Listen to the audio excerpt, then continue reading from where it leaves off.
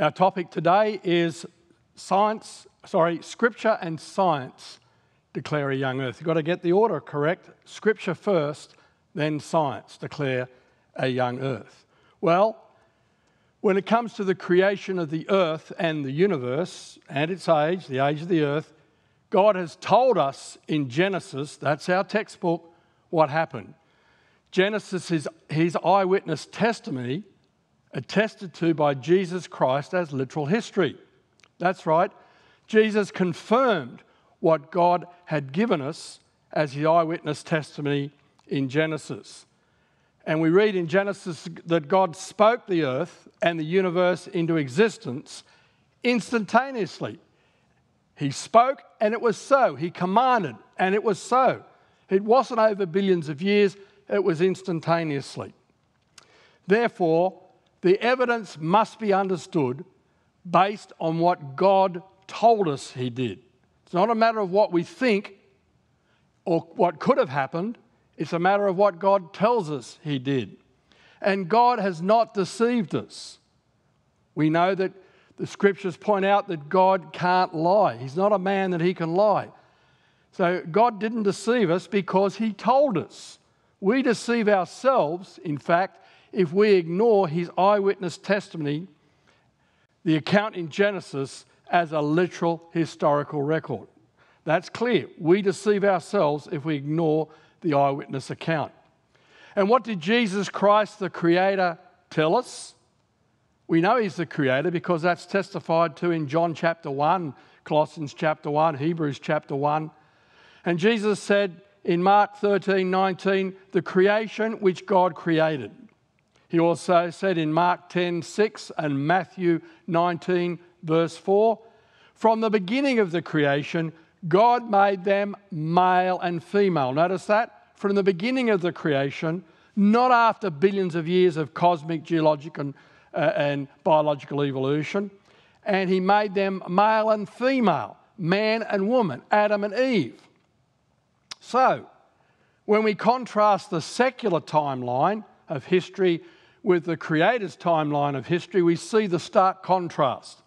The secular evolutionary timeline of history begins with a big bang, 13.7 plus billions of years ago, whatever the latest estimate is, of course. And the earth formed only 4.56 billion years ago. And man, well, he's only very recent. He's like the last blink in time since the very beginning. Yet Jesus, the Creator who was there, who told us in his word what happened, we read that the earth was created on day 1, man on day 6. That was about 6,000 years ago. So compared to today, looking back, man was at the beginning of the creation. God made man at the beginning. And that's Jesus' perspective as he told us. So how old is the earth? Well, as we've just seen, the Genesis account tells us that God created the earth on day 1 of the creation week and man on day 6. So that means the earth is only 5 days older than man. And remember, we just quoted this from Mark 10:6 and Matthew 19:4, where Jesus said, from the beginning of the creation, God made them male and female. And so the earth is only 5 days older than man, made at the beginning. So the biblical chronology of human history is relatively short. We read those genealogies in Genesis 5 and 11 and repeated in Luke 3 verses 23 to 28. And the available evidence points to human history and cultures only being thousands of years long. And we'll come back to that later. We first of all have to focus on what the scriptures tell us. So, from the scriptures, the earth is only thousands of years old. We have that literal historical record in the scriptures. You know, Adam was so many years old when he had his sons, and they lived for so many years, and then they died, etc. Those genealogies matter because they present the chronology of God's plan of salvation, redemption and salvation. They are the genealogy of Jesus Christ, our Redeemer. That's right. Jesus can be called the last Adam or the second Adam because we could trace his family lineage back to the first Adam. It's the story of his history. Those genealogies are Jesus' family history, why he can be claimed to be truly man, because he was related back to the first man, Adam. And so those genealogies are incredibly important because they place Jesus' life, death, and resurrection are firmly rooted in the human timeline of history. Well, we have to answer a few more questions. What do the scriptures tell us about those days, or the Hebrew word yom, of the creation week? Were they literal days? Well, let's look at the usage of the word yom, the Hebrew word for day, used there in Genesis chapter 1. Let's look at the usage everywhere else outside of Genesis chapter 1 throughout the Old Testament. After all, when you do a survey like that, it should show you how the word was used and understood. And what do we find? When the word yom, or day, is used with a number, first day, second day, third day, etc., or 10 days, in the plural or singular, it's used 410 times outside of Genesis chapter 1 throughout the Old Testament, and it always means an ordinary day. Then, when the word evening and morning are used together, without the word yom, 38 times, everywhere else outside Genesis chapter 1 throughout the Old Testament, it always only means an ordinary day. And then when the words evening and morning are used together with the word yom, day, 23 times outside Genesis chapter 1 throughout the Old Testament, the word yom always means an ordinary day. And finally, when the word night is used with the word day, yom, 52 times outside Genesis chapter 1 throughout the Old Testament, it always means an ordinary day. So shouldn't the usage outside Genesis chapter 1 dictate our understanding of what we read in Genesis chapter 1? Of course, absolutely. That's being consistent. In fact, the word yom, day, is used 2,301 times in the Old Testament. So why do people only question the usage of the word yom, day, in Genesis chapter 1? It's a good question, isn't it? The answer is very simple. It has nothing to do with what the Hebrew word means and how it's used in the Old Testament. It has everything to do with what the scientists say about the age of the earth. In other words, people question the word yom's usage in Genesis chapter 1 only because of the claims of the finite, fallible scientists about the age of the earth. Shouldn't we instead defer to the Almighty God, who never tells a lie, who's infallible, and who knows everything, and who has told us what happened in Genesis chapter 1, and use the word consistently throughout the Old Testament? After all, what do we read in Genesis chapter 1? Night, evening, morning, one day. Evening, morning, second day. Evening, morning, third day. Evening, morning, fourth day. Evening, morning, fifth day. Evening, morning, sixth day. Notice the repetition. The use of the numeral. The use of the word evening and morning. The use of the word night. Everywhere else outside Genesis 1 in the Old Testament, the word yom used in those contexts can only ever mean an ordinary day. Do you think, therefore, by repeating this and using that form repeatedly, God, by His Spirit, was trying to tell us that these were ordinary literal days? Of course. We can come to no other conclusion that that's exactly what God intended us to understand. And after all, does God need millions of years? We'll come to that in a minute. But let's confirm it outside Genesis chapter 1. We read in Exodus chapter 20 where God gave Moses the 10 commandments. And remember the fourth commandment?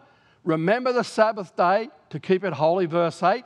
And what was the justification God gave to Moses and the children of Israel? Verse 11. For in 6 days the Lord made the heaven and earth, the sea and all that in them is, and rested the seventh day. Wherefore the Lord blessed the Sabbath day and hallowed it. And that's repeated again in Exodus 31, 17 and 18. For in 6 days the Lord made the heaven and earth, and the seventh day he rested and was refreshed. And he gave unto Moses 2 tables of testimony, tables of stone, written with the finger of God. Notice that? Elsewhere in Scripture, we're told that all Scripture is inspired of God, but this Scripture, in 6 days, was actually written by God's finger on those tables of stone. So you see, if God can't be trusted to write what he means, how can we trust him anywhere else in the Scriptures? When he's written this clearly in Exodus, in 6 days. You will work for 6 days and rest for one. Do you think the children of Israel thought they had to work for millions of years before they got a day off? Absolutely not. They understood that God was saying, you will work for 6 literal days because I worked for 6 literal days when I created the heavens, the earth, the sea, and everything in them.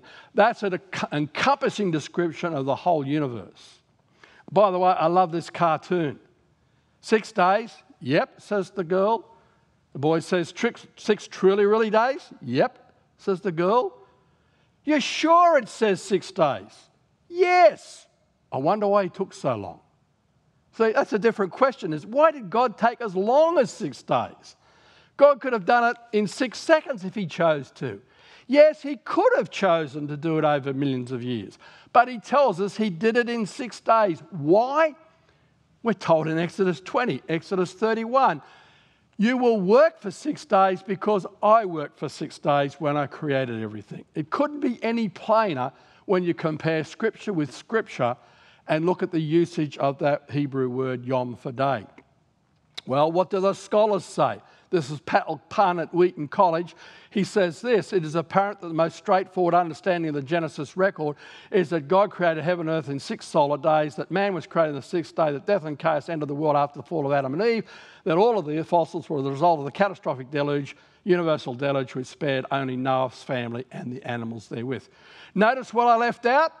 Does he believe that there were 6 solar days? No, because he slips in this phrase, without regard to all the hermeneutical considerations suggested by science. Oh yes, the straightforward understanding is 6 literal days, solar days, but no, we've got to consider what the scientists have said.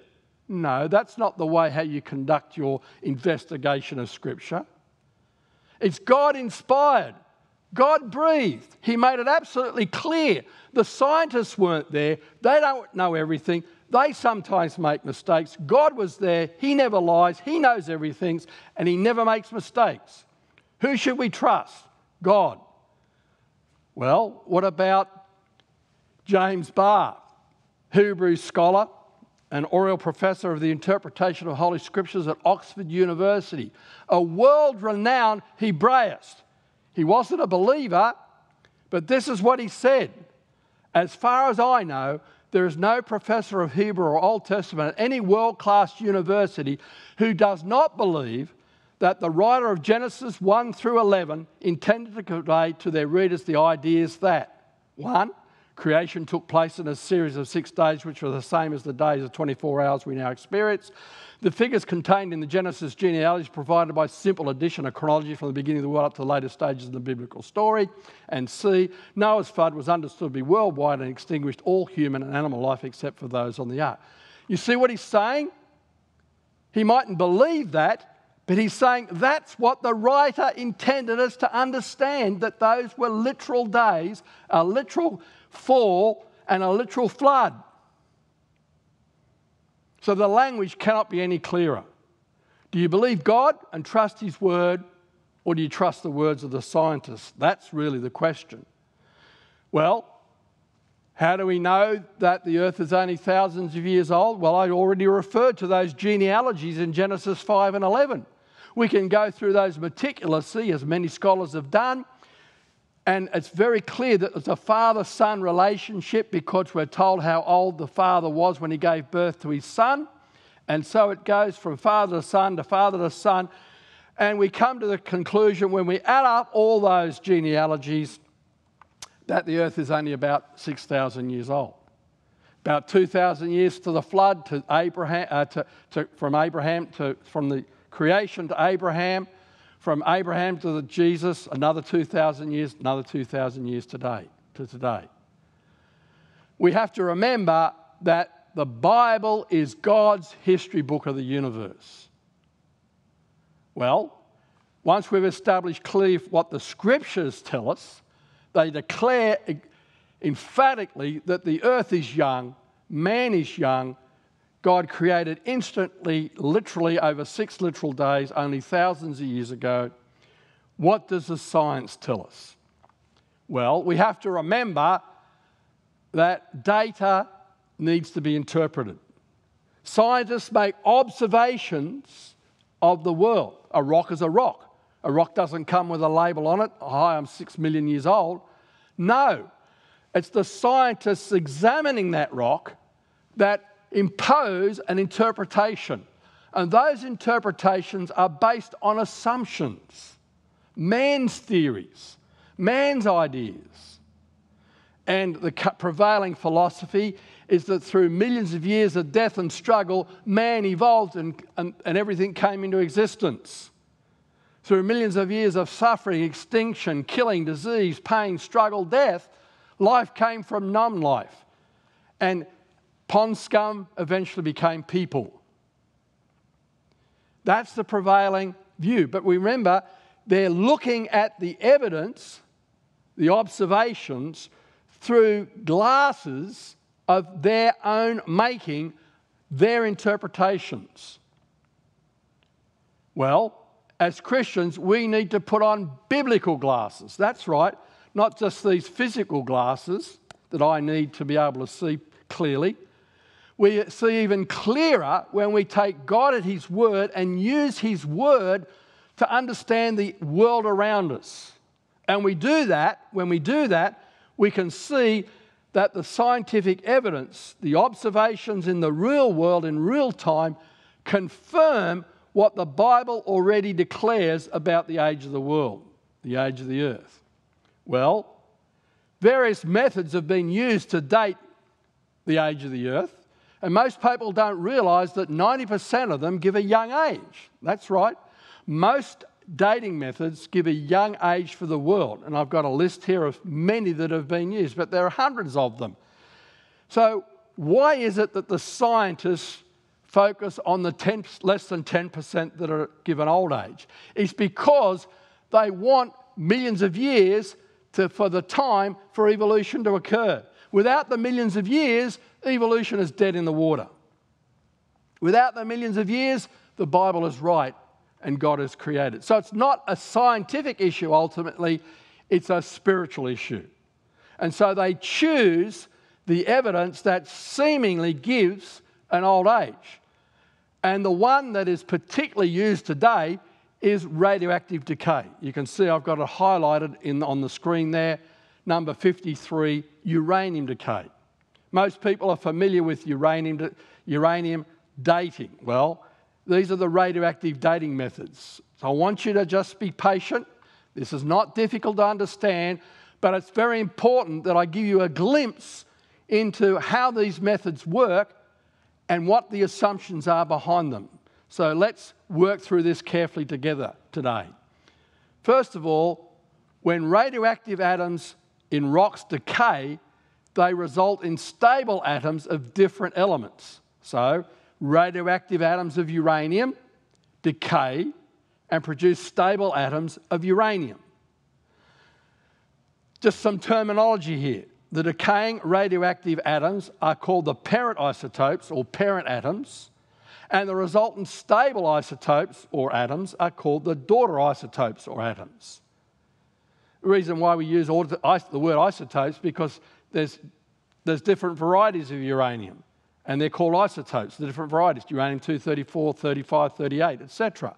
Well, here are the major methods that are used. You can see on the left-hand column the parent atom or isotope and the resultant stable daughter atom. The radioactive parent and the stable daughter. First of all, there's nitrogen-14, which decays, there's carbon-14, which decays to nitrogen-14. Now, some people think that the scientists use carbon-14 to date rocks. If you hear anyone say that, you know they don't know what they're talking about, because radiocarbon is not used to date rocks because most rocks don't contain any carbon. And in any case, radiocarbon decays so rapidly, it only gives ages of thousands of years. So we're not going to deal with that in any detail today, but we'll come back to it. But the ones that most people are familiar are uranium, decays to lead, and there's two varieties of uranium, 238 and 235. We don't need to get into all the heavy details. Just uranium decays to lead, potassium decays to argon, rubidium decays to strontium, samarium decays to neodymium. And you'll hear me use the names of these elements. Most of them you've probably heard of, but samarium and neodymium, yeah, because they're called rare earth elements. They're very rare, but they're very needed in today's technology. For example, your cell phone contains some of those metals, those rare earth metals. Neodymium is very important for those wind farms. The neodymium makes a stronger magnet to generate electricity as the turbine blades rotate. So these are very strategic elements in today's technology world. Well, enough of that. Let's look at how these methods work. First of all, we observe that minerals, rocks, and fossils contain some of these parent radioactive atoms or isotopes and daughter isotopes or daughter atoms. So what does a geologist do? He goes and collects rock samples, and the rock samples are chemically tested for these atoms. And that's a simple procedure. Well, it's highly sophisticated, but simple in a sense. But it's a chemical test, and you get numbers as to the various atoms that are present in your rock. Well, you've got to interpret those numbers. You've got to take the chemical analysis and interpret them. And if we know the rate of radioactive decay, that is how long it takes from a parent atom to change into a daughter atom, and we assume that it has remained constant at the rate we measure today, then it can be calculated how long it has taken the measured amount of daughter atoms to accumulate, and that becomes the rock's age. Well, you can see on the screen, I've got a simple analogy to try and show you how this works. You know, the hourglass clock. You have the two glass bowls, and I've put red sand grains in the top bowl to represent the parent atoms. Well, those sand grains fall and they turn into daughter atoms, the green atoms. The falling is analogous to radioactive decay. So we know that if you start with all the sand grains at the top, there are only red sand grains at the top glass bowl, that within an hour, they'll have all fallen to the bottom. That's why it's called an hourglass. They fall to the bottom within an hour and become green atoms. Okay, very simple to understand. How do you get an age? Well, suppose you're working in the kitchen, you're going to bake a cake, and you put the cake in the oven, you turn the hourglass clock up so all the atoms are at the top, the red sand grains are at the top, you leave the room, you come back sometime later, you want to know how long you've been out of the kitchen, how long your cake's been baking in the oven. Well, you look at the hourglass clock and you do an analysis. You observe how many red sand grains there still are and how many green sand grains there are at the bottom. And you notice that there's still 50% at the top, and now there's 50% of green atoms at the bottom. So, how long have you been out of the room? 50% of 1 hour is, you guessed it, 30 minutes. So you can tell how long. So that's how it works with the geologists. You measure the amount of uranium and lead atoms. You know the rate at which uranium decays to lead. You count how many atoms of lead you've got now, and you calculate to when all those lead atoms were originally uranium atoms, and that's supposed to be the rock's age when the process started. It's not that difficult to understand at all. But you may have already detected that there are three crucial assumptions. You mightn't have recognised them all, but there are three very critical assumptions. I want to quickly show you what those are. First, assumption number one, the amounts of parent and daughter atoms at the beginning when the rock formed must be known. In other words, you have to know the initial conditions. So you have to know, for example, that when the rock formed, there were only red atoms. Or if there were green atoms, how many there were.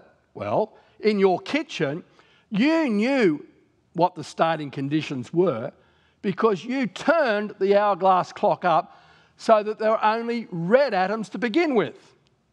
But tell me, how many scientists were there when the rocks formed to know whether there are only red atoms in the rock and no green atoms? What if there were already a lot of green atoms in the rock? If they assumed that there were no green atoms to begin with, and yet there were, their calculation would be totally wrong. They'd be erroneous. They would get an erroneous age. Well, what about assumption number two? All the daughter atoms measured today must only have been derived by in situ radioactive decay of the parent atoms. In other words, it has to have been a closed system, no contamination. You know, what would have happened if while you're out of the room, your mischievous 10-year-old son came in, lifted up the lid and put more red atoms, more red sand grains in the top glass bowl? When you come back in and do your calculation, you're going to be wrong because he contaminated the system. How many geologists and scientists have been out there looking at the rocks for millions of years to make sure they haven't become contaminated? None. They don't know for sure. Contamination is a real problem. And then thirdly, assumption number three, the radioactive decay rate must have been constant at today's measured rate. The rate has to be constant. Well, you know that because you've tested your hourglass clock and the sand grains keep falling. But the geologists, have they been there for millions of years in the past, testing all the time that uranium has always decayed at the same rate through all those millions and billions of years? No. So how do they know? They've assumed it. What if radioactive decay was faster in some catastrophic event during the past? That would throw off all their dating calculations. Absolutely. That's why we have to conclude that none of these assumptions are provable. Why? Because the past cannot be observed and measured. We can't go back millions of years and test what it was like back then because all we have is today. So these assumptions are not even reasonable. The scientists weren't there. Daughter atoms may in fact have been inherited when the rock forms. As I said before, there may have been green atoms in the rock when it formed. And more green atoms might have been added after that due to contamination. Now, I want you to understand, I'm not arguing against the quality of the chemical analyses. If you saw the laboratories that are built with millions of dollars, you would realise that it's a very sophisticated process to do these chemical analyses. And the quality is top-notch, no question about it. But the chemical analysis has to be interpreted to derive the age. And so we're questioning the interpretation because of these three critical assumptions that are not only able to be proven, but they're not even reasonable. Now, assumption number one is well known to be violated by inheritance from the sources of the rocks. And I want to give you examples. Don't take my word for it. I want to give you examples, many that have come from the secular scientific literature. And assumption number two, a closed system, is also violated by inherited isotopes or contamination, which cannot always be detected. Let me give you some examples. Well, just 2 days ago, we celebrated the 40th anniversary of this historic event, the May 18, 1980 Mount St. Helens, Washington eruption. And we learn a number of lessons from that eruption, and here's one of them. The top of the volcano was blasted away. In subsequent years, as lava oozed out, it formed a new dome inside the crater. And the last of these, there were 6 of them in fact, this last one still persists today. We can actually watch the lavas flow day by day to build up that cone. And so we know that when the sample was taken in 1992 of a lava flow that flowed out onto that crater, in that crater to form that dome in 1986, and then that sample was sent in 1996 to the laboratory for an analysis. The rock formed in 1986, it was tested in 1996, so by observation it was only 10 years old. What results were obtained by the potassium argon dating method? The whole rock gave an age of 0.35 million years, and one of the minerals gave an age of up to 2.8 million years for a rock that was only 10 years old. What was the conclusion? The conclusion was that the rock contained too much argon. You see, gases such as argon are also in the gases that come out of the volcano. They're down there in the source when the lava forms. And so when it comes out, if all that argon doesn't escape, when the rock cools, some of it is trapped inside the rock and it won't give you the true age of the rock. Now, take my word for us, this is well known in the scientific literature. Here are a list of examples, and you can see the references there. Let me just highlight this one. In Hawaii, an eruption in 1800 and 1801, and it gave ages up to 23 million years, based on this potassium argon dating method. And that's well known in the literature that these samples inherited argon from their sources. One famous study looked at a number of these lava flows, and you can see the examples here. This was a separate potassium argon or argon dating study, in fact, and you can see these are historic known lava flows in Hawaii, Italy, California and Arizona, gave ages of hundreds of thousands of years up to 1.5 million years for lava flows that were barely hundreds to even just over 1,000 years old, 2,000 years old, as you can see from the example there in Italy. So that's a real problem, inheritance from the mantle. We also see this when 10 diamonds from the Democratic Republic of the Congo were dated using potassium argon, and they gave an age of 6 billion years. Yet the Earth is only 4.5 billion years old.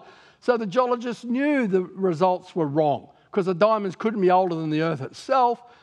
And when they did some more investigations, they found that the diamonds inherited argon trapped in those diamonds, extra argon. What about this 14 basalts that have been recently erupted on different ocean islands out there in the oceans, gave a rubidium strontium age of 2 billion years. They'd been observed to erupt recently, and yet they gave a rubidium strontium age of 2 billion years. The same ocean island basalts also gave lead ages, that's using the end members of the 2 uranium decay chains, of between 1 and 2 billion years. And this has caused geologists to scratch their heads for over 50 years. It's been called the lead paradox. It's in the literature, it's well known. And the answer is that these lavas have inherited these daughter isotopes from their mantle sources, and it has nothing to do with the age of the rocks. Let me give you another example. In the Grand Canyon, in the western Grand Canyon, there are volcanoes on the north rim and a couple on the south rim, and the lavas have trickled down the walls of the canyon. They're called the Uinkaret Plateau basalts.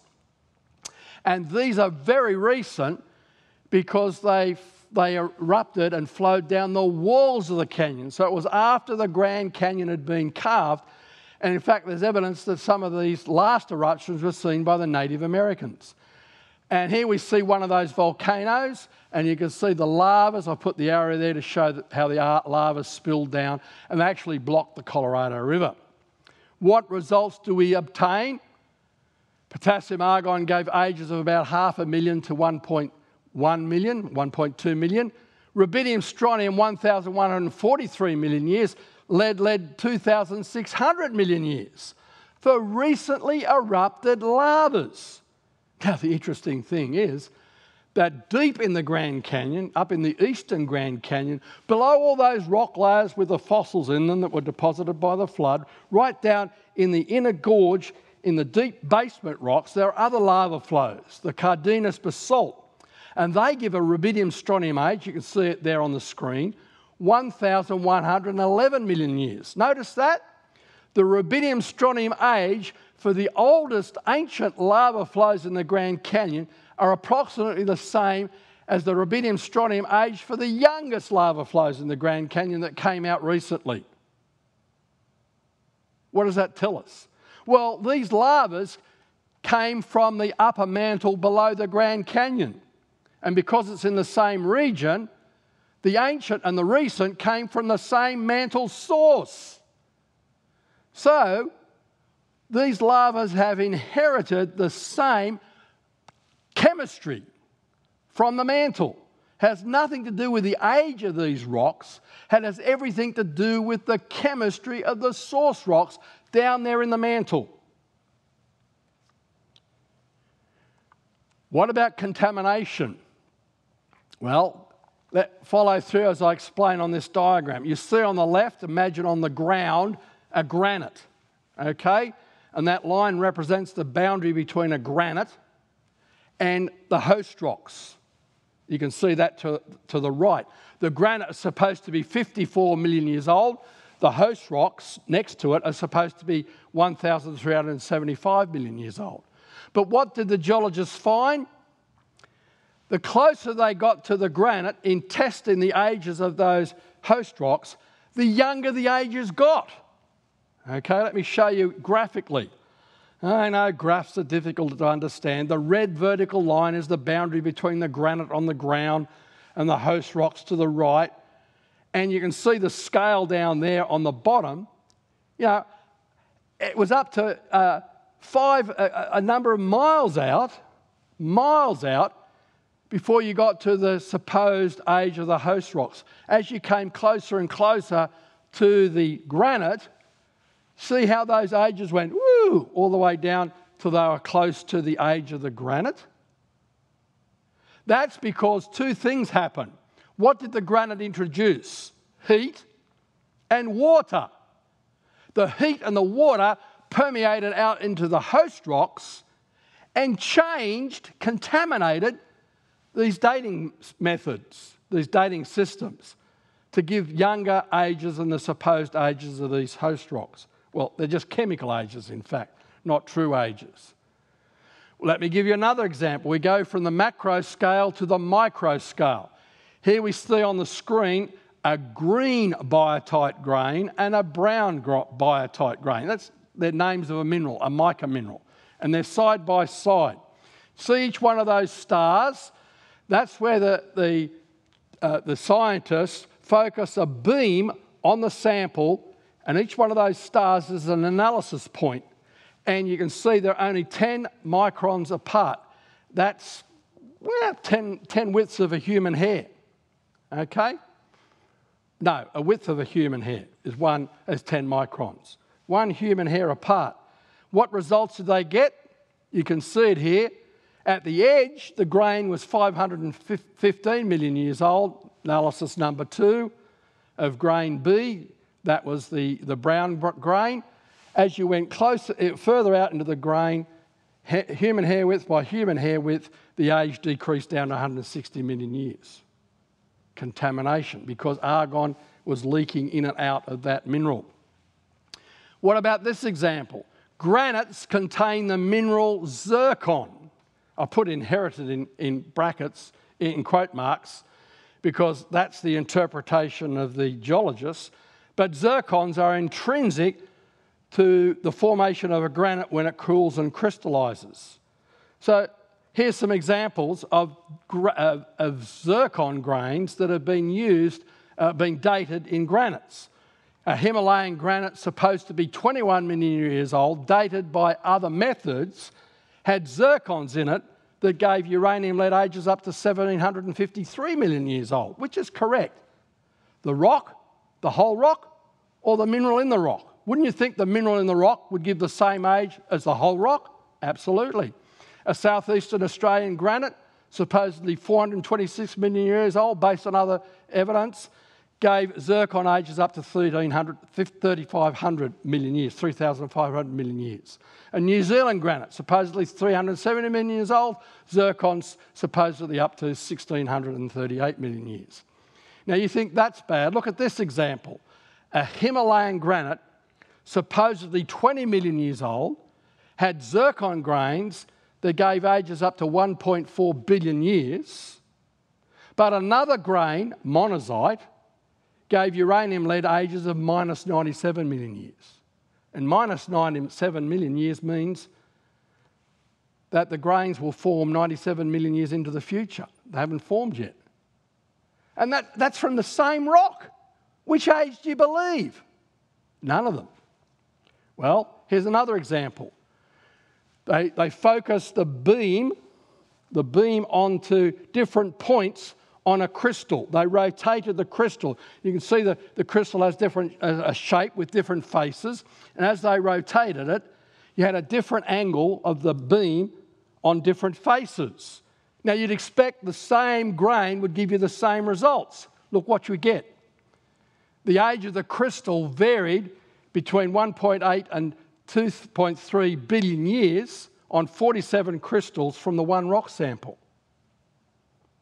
So, it is insisted, though, that assumption number 3, a constant decay rate, is universally true because the resultant millions of years ages are needed for evolution to be possible. But why should radioactive decay rates have always been constant at today's measured rates? Here's the 4 methods: potassium, argon, rubidium, strontium, uranium, lead, samarium, and neodymium. You know, most geologists only use 1 or 2 of these methods on the same rock samples. This is because they assume that all methods should ideally yield the same age for the same rock. After all, they're all different clocks, different atoms, but they all decay, and they should give you the same result. That's what the textbooks say. In theory and practice, they should. But what if we were to test this by using all 4 methods on the same rock samples? And if we use the isochron technique, now I don't have time to go into details, but you can get an age from one sample or you can get it from multiple samples. Multiple samples means you decrease the error. It's called the isochron method, and that's the method we used when we collected samples in the Grand Canyon and dated them by all 4 methods. I say we because I was involved in a research project that did this. First of all, we took samples from this diabase sill. That's where molten rock or magma, like volcanic lava, was squeezed horizontally under the ground between other layers and crystallised.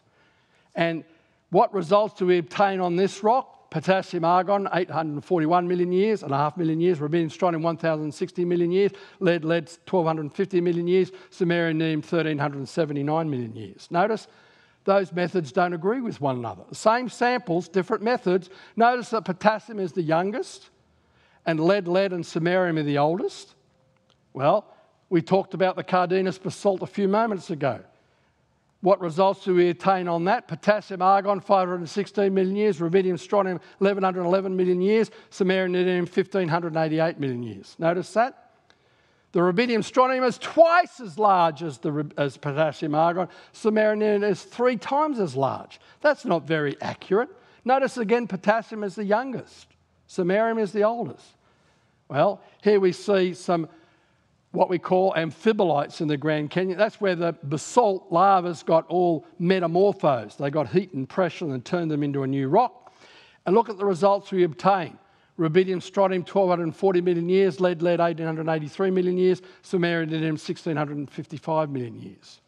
Notice that none of these methods gave the same results on the same rock. We found that the multiple ages on these three different rock units are always different. They always disagreed. But each of these rock units represent a unique or once-only geological event, the formation of that sill between the layers, the metamorphism of the lavas, the heat and pressure, and the volcanic eruption of the lavas. So how is it they would give you different results? If the clocks were accurate, they would have always been ticking at the rates we measure today, so each clock should give you the same age for each rock units. Therefore, each clock must have been ticking at a different, faster rate than today to give those different ages. That's the only conclusion we can come to.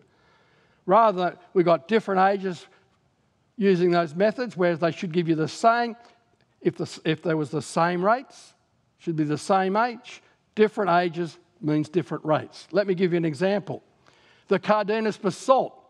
While you have the eruption of the lavas, and between the eruption and today is one real-time period. There's only one true age from the eruption to the present. Well, notice this.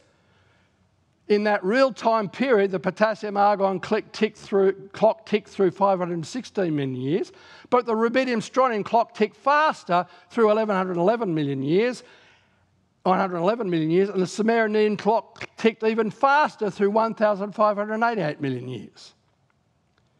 The clocks didn't tick at the rates we measure today. They tick faster.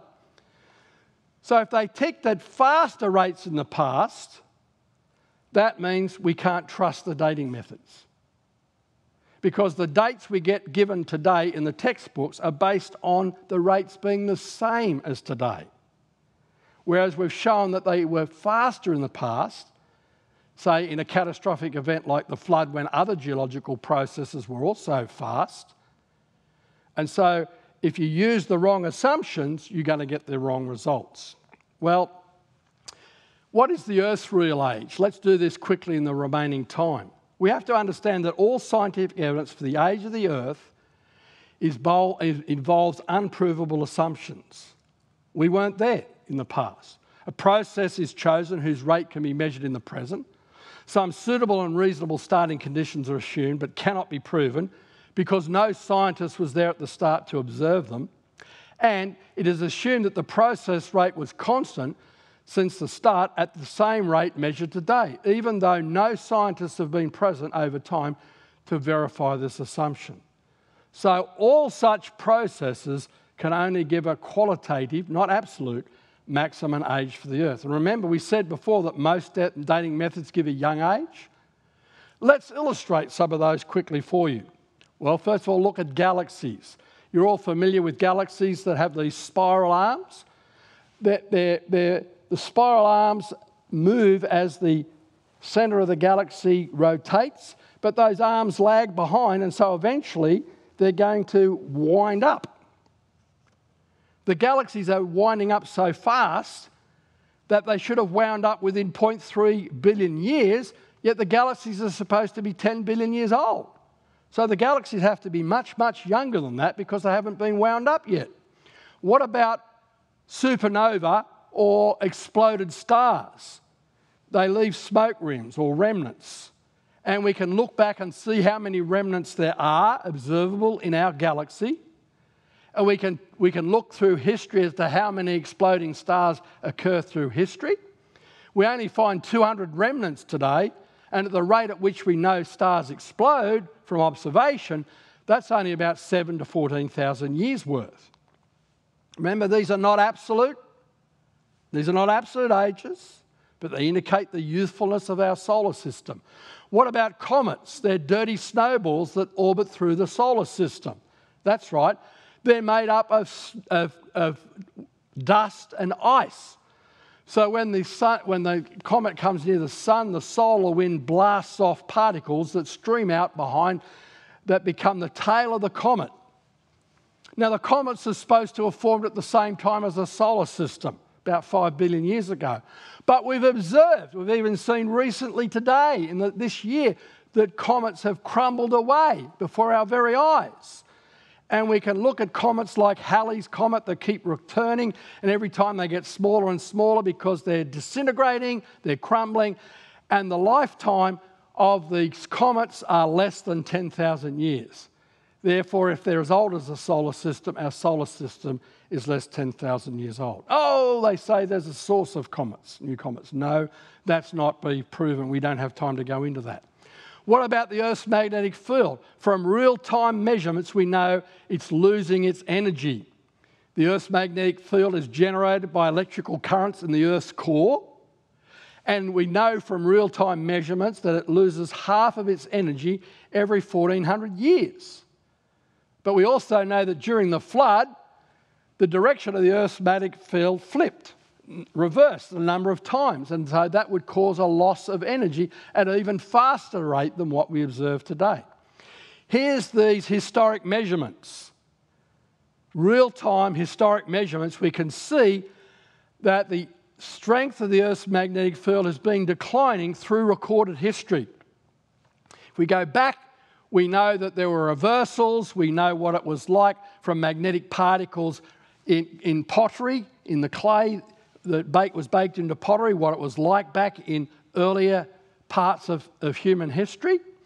And if we extrapolate that rate backwards, if we ignore the flood, we'll go back 10,000 years and the Earth would have a magnetic field as strong as a magnetic star. When we take into account the flood, where there would have been a lot of rapid energy loss due to those reversals, that age comes right down. And so from the magnetic field and its energy loss, we could say the maximum age for the Earth is 10,000 years at the very most. Have you ever noticed that the continents are eroding? Every time it rains, we get dirt and mud washed off the ground down into the rivers, and they go out to the sea. We can measure the rate from the mud that's going out down rivers every year. At the present rates, do you realise the continents will all have eroded to sea level in no more than 14 million years? So why have we still got continents if the Earth is 4.5 billion years old? Well, where does that mud go? It goes down into the ocean. Is there billions of years worth of mud on the ocean floor? No.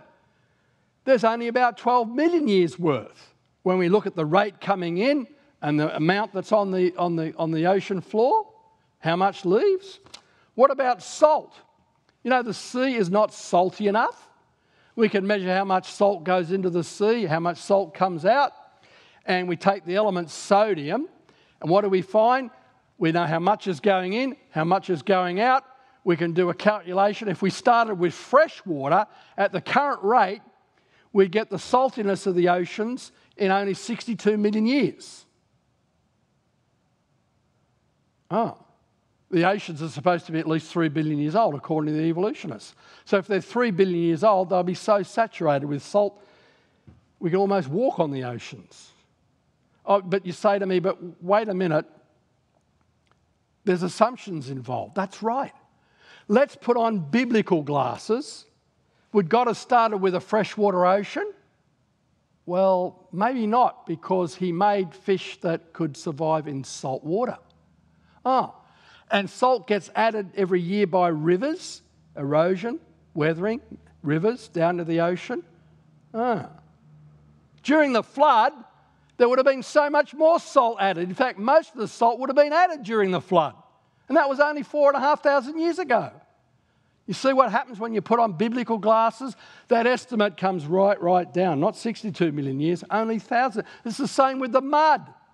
If you assume the rate today, what about the mud that accumulated rapidly with the floodwaters were washing off the earth at the end of the continents at the end of the flood? Most of the mud would have gone in the ocean in just a few years at the very most. Well, so these are only maximums. When you put on biblical glasses and biblical assumptions, you can show they very closely match what the biblical record says for the age of the earth. Well, biological materials also decay too fast. You know, they've found DNA in bones, in amber. They've revived Permian Bacteria is supposed to be 250 million years old. They've found DNA in Neanderthal fossils. They've even found dinosaur red blood cells. And yet we know that DNA red blood cells degenerate very rapidly. In only thousands of years, there shouldn't be any red blood cells left in dinosaur tissues. So they have to be only thousands of years old, not millions and millions of years old. We mentioned carbon-14 before. Well, most people don't know that wood, shell, bone fossils, coal, oil, natural gas, all contain radiocarbon. That's in the secular scientific literature. Materials that have ages of millions of years give standard radiocarbon ages of less than 50,000 years. Coal, less than 50,000 radiocarbon years. Oh, but you've got to put on the biblical glasses to take into account biblical assumptions about the carbon cycle as a result of the flood, before the flood, before the flood and the pre-flood world, how much vegetation there was, etc., etc. When you correct those carbon-14 ages, they come down to only 5,000 years, about the time back to the flood, when these shells and wood, etc., the trees died during the flood. What about diamonds? Diamonds have even been shown to have young radiocarbon ages. You cannot contaminate a diamond internally because they're the hardest known substance. You cannot contaminate them externally, yet their conventional ages are between 1 and 3 billion years. Their standard radiocarbon ages are about 60,000 years or less. When you put on the biblical glasses to give you the biblical assumptions, they come down to less than 10,000 years. And if the diamonds go back to the beginning of the earth and they're only that young, then the earth itself is only that young. Oh, but people say, no, skeptics say, and by the way, don't believe what you see online, on blogs and websites. If they haven't been peer reviewed, as most of them haven't, they made these wild claims. They say that neutrons from uranium trapped in the diamonds can produce the carbon-14 from nitrogen. No, there's not enough of that in the diamonds to produce the levels of carbon-14 that we actually measure. Well, quickly moving on. When uranium decays, it not only produces lead, it produces helium as a byproduct.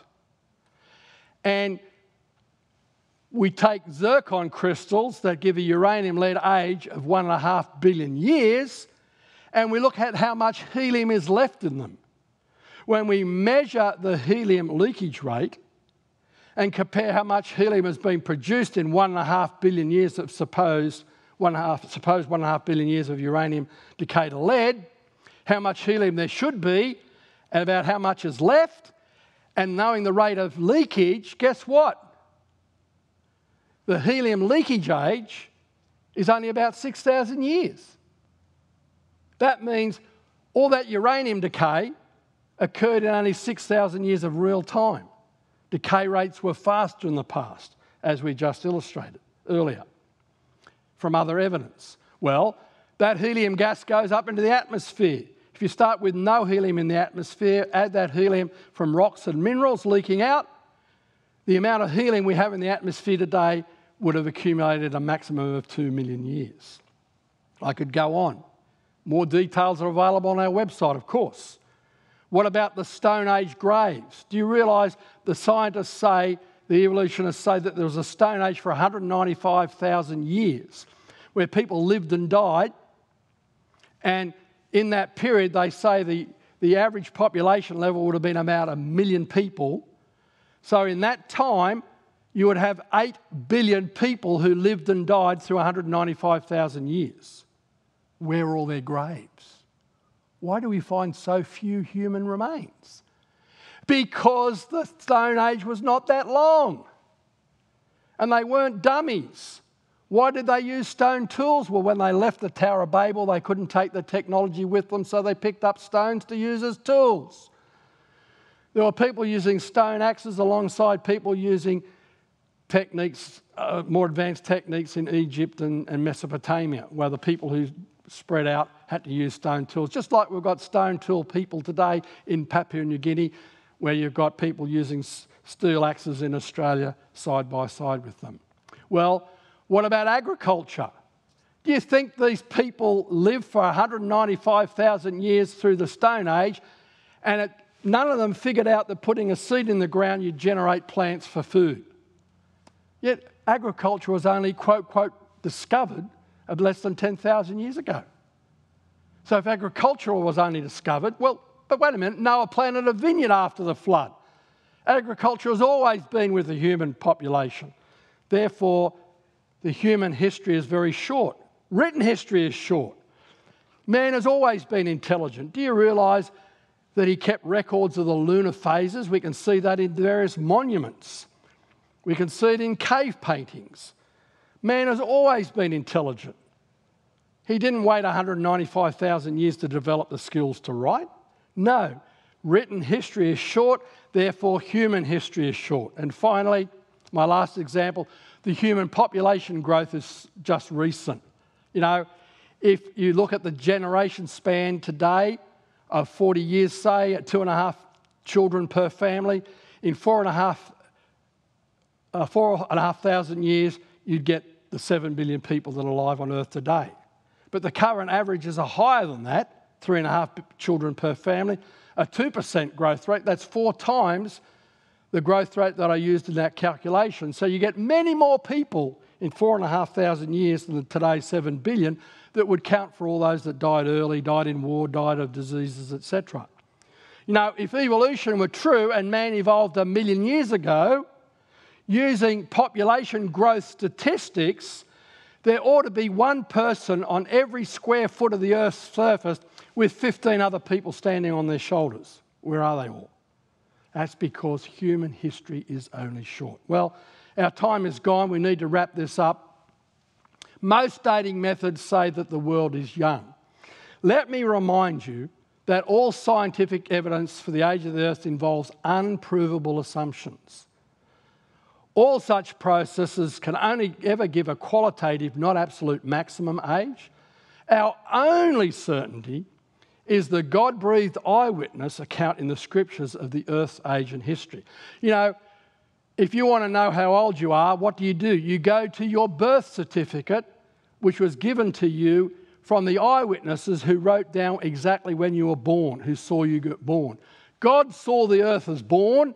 He made it, and He's given us the birth certificate in the Scriptures. That's the true age of the Earth. So, should the observations of the world around us by finite, fallible, fallen human beings, scientists, be interpreted by them based on assumptions that reject the authority of God's Word, be given precedence over the clear God-breathed scriptures, God-breathed statements of Scriptures? No. Men who reject the Scriptures are interpreting the evidence. Why should we use their interpretations to reinterpret what God tells us? Their reasoning insists that today's natural processes are the only scientific means for calculating the Earth's age, especially those few processes, the less than 10%, that yield a very old age for the Earth. But of course, we shouldn't observe the observable data. No. It's God's world, and He made it, and He's given us brains to use to worship Him with our minds, our hearts, our souls, and all our beings. But we must always recognise that our observations will always be tainted by finite, fallible, fallen human reasoning. I'm not fallible. I'm fallible. I'm finite. Don't believe me. Believe God's Word. When we submit to the authority of God's Word, then our science, conducted in the light of the Scriptures, does confirm God's Word, as we've seen here today. Yes, science does provide answers, as we've seen, that confirms the Earth's real age is very young, as plainly evident in the light of Scriptures. But why does this matter? Is it just a scientific issue? No. I alluded to this earlier as we close. Let me go back to the Scriptures. What did Jesus say in John 3, verse 12?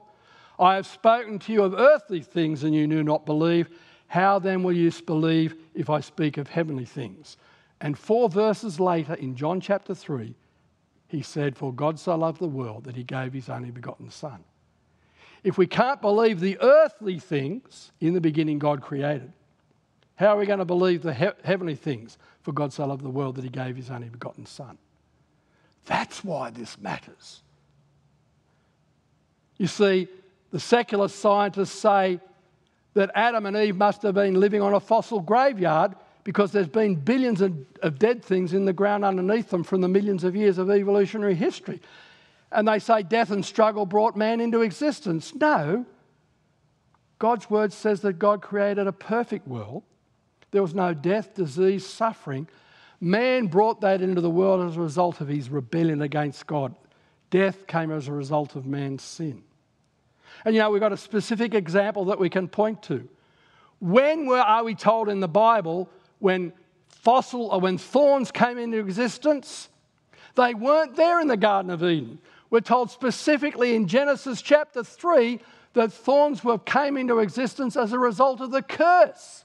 They came after the curse, not before. And yet the geologists say that they've found fossilised thorns that are supposedly 400 million years old. 400 million years before man came into existence, they say. Guess who's right? God, because he was there, the scientists weren't. The 400 million years could never have happened. The thorns came after man rebelled against God and brought sin into the world. And finally, how will people believe the good news unless they first of all believe the bad news? The bad news is that man is lost. He needs a saviour because of his sin. Where do we learn about that? We learn about that in Genesis. If that isn't real literal history, then how is we saved by Jesus on the cross? Ultimately, the earth's age matters because the cross of Jesus Christ matters. If we can't believe what the Creator, Jesus Christ, told us in Genesis chapter 1, how can we believe that his cross, his death, was for all people in all places throughout all time, because as the Creator, he could die for everyone in all times and all places. And because he was the Creator, he could rise from the dead. Hallelujah. We worship a living Saviour. That's why the earth's age matters. And both the Scriptures and science declare that the earth is young. Well, you've been very patient. Let me wrap up with just a few resources.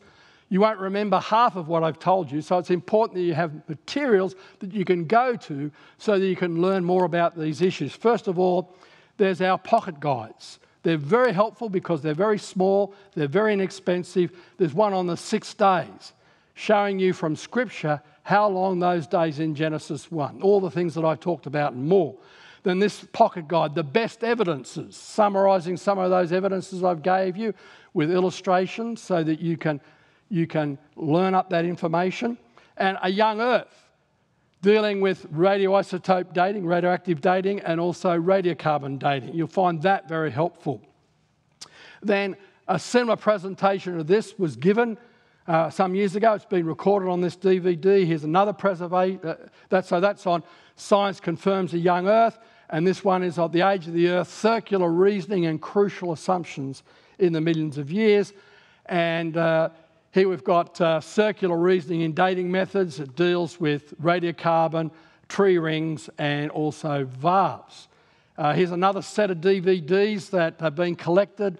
There's one on radioactive and radiocarbon dating, another on radio halos, fossil radioactivity preserved in the rocks, and bonus materials there that are all wrapped in this special package.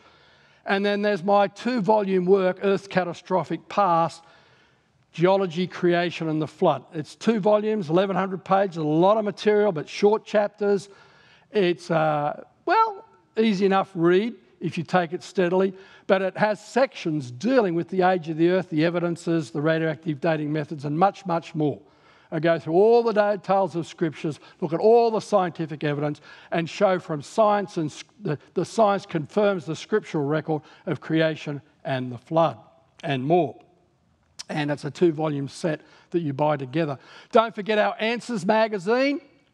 It's a family magazine. It has a children's magazine as well. It comes with 2 issues, the adults and children. You can also get digital. You can get the digital version as well that you can have on different devices. And don't forget our website is an instant resource. If you have a question, the first place you go is to our website. And not only do we have the lay articles, but you also have the technical articles. We have the Answers Research Journal. They are technical papers that are the underpinnings of all the evidences that we present at the lay level. You can go to the technical details, drill down, get all the references and get all the technical information. And that's available free of charge online on our website, Answers Research Journal. Look for it on the Answers in Genesis homepage. Don't forget that while the Ark and the museum close, and you haven't got much longer because we're opening again soon, that there's free shipping on orders of 50 or more. Don't forget the Creation Apologetics Masterclasses 1 to 6. They're at a discounted rate while the Ark and the museum is closed. So time is running out. But don't forget to reopen. We need your generosity. Without the revenue over these past few months, we desperately need help to open the Ark and the museum again. So don't forget, we need you to donate. And if you enjoyed these programs, don't forget, we've got a regular schedule. Go on our website, these live programs coming up 2 this afternoon, 7 tonight. This afternoon at 2 and 4 o'clock this afternoon. And you can see the schedule there. But all these programs are now, including these presentations, are going on our answers.tv internet web live streaming platform. And everything's going to be in one place, and you can subscribe. There's the 7-day trial if you want to test it out before you sign up. But answers.tv is the place to go. We've got over 1,000 of these now. We've even got Spanish presentations and materials. And that means you can watch from anywhere in the world at the same price, $39.99 per year. That's really inexpensive for the incredible content that you can get. So check that out, answers.tv. You can have year-round repetition of all this information and learn it thoroughly and use it to witness to others. And finally, coming this summer, we're going to launch answers.tv on all sorts of different devices so you can use this content anywhere you go, anywhere in the world. Well, thank you very much. You've been very patient. Have a good day. And remember, Scripture and science confirm, declare a young world, a young earth. Thank you.